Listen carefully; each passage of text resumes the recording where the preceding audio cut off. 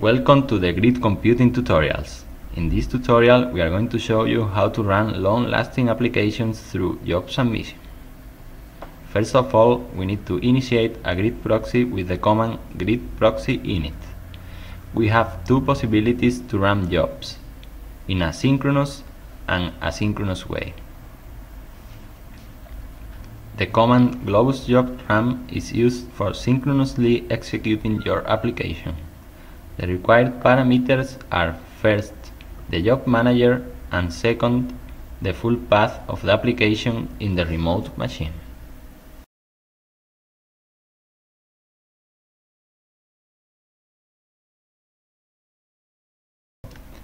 After a few minutes, the program execution will be finished, and you will receive the standard output from the remote machine directly on your screen.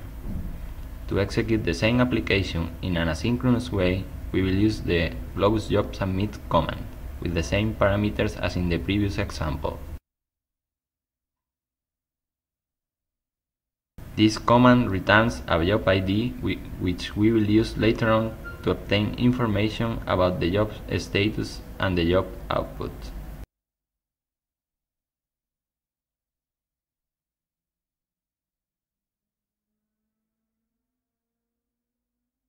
To retrieve the current status, we can use the command globus job status with the returned job ID as parameter.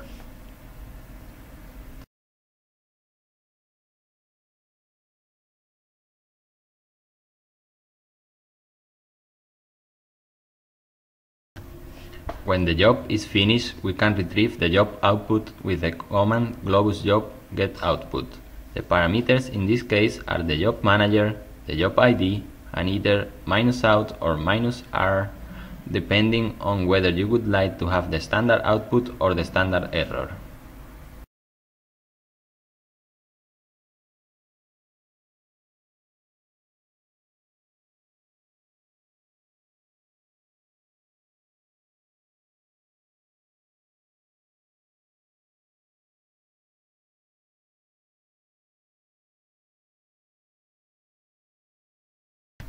To finalize our example, we will now destroy the grid proxy we create at the beginning.